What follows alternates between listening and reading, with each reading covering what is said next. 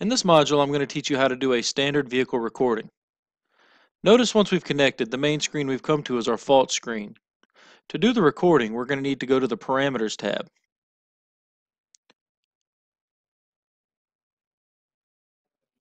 Here's the full list of all the vehicle parameters that the vehicle is currently reading. In order for us to create this recording, we're going to either need to use a pre-built data list, or we're going to have to create our own. To do so, we're going to click on the Favorite Parameters icon located here. Once in this screen, if we go up to the top, you'll notice that we have pre-built sessions that TEXA finds helpful for technicians.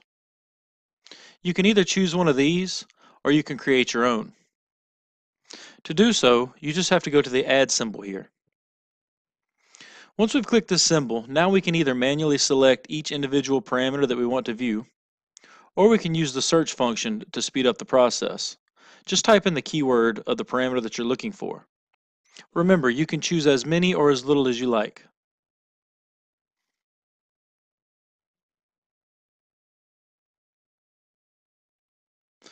Then click the OK icon once you've made your selections. Here you'll name the list. This is a custom-made list, so name it whatever you choose. Click the check icon. We have now made our own session of parameters that we want to view specifically. Now to record it, we'll just hit the Diagnosis Recording icon located here. Then you can set your record length from 30 minutes all the way down to 1 minute in 1-minute intervals. And now we're just going to click the record icon. The recording is now in session. Once you finish your recording, all you have to do is hit the stop recording icon.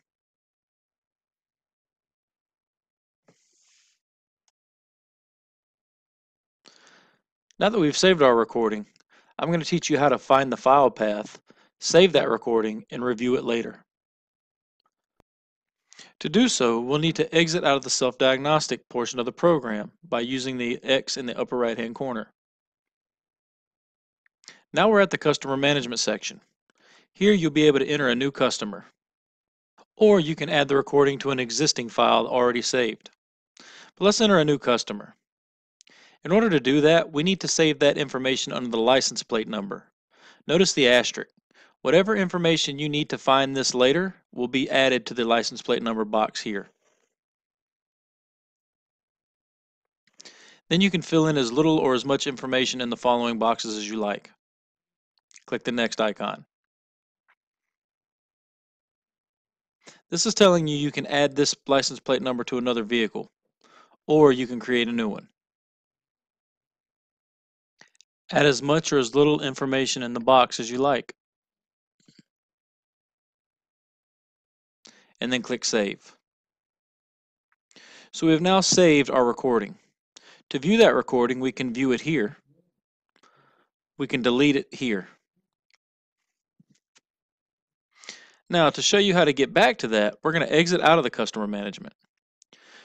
Notice the icon here to the left. This is where you will locate those files. However, all of the icons up top, if I go back to my main screen, you'll notice that the icon disappears. I just merely need to make a vehicle selection. It can be random or exact.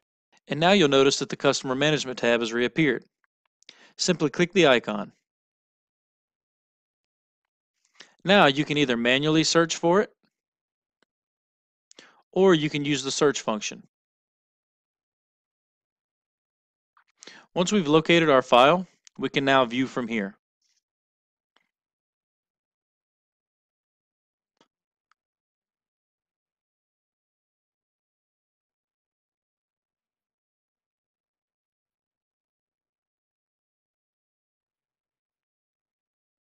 And here is a copy of our snapshot recording that we just performed.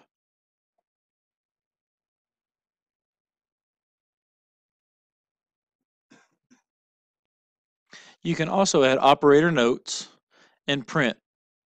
This concludes making a standard vehicle recording. Please continue to the next module.